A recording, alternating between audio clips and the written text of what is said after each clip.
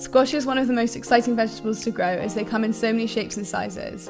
One of my favourite recipes is squash soup, seasoned with fresh herbs, Maldon salt and topped with crispy mushrooms.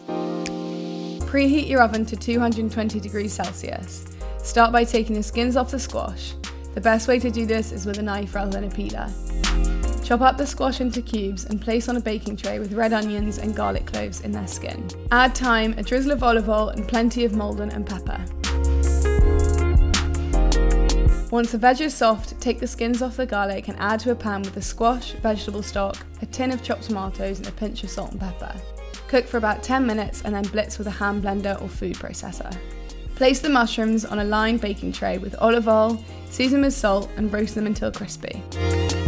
To serve, spoon the soup into bowls, add the mushrooms, pepper and a final sprinkle of Maldon.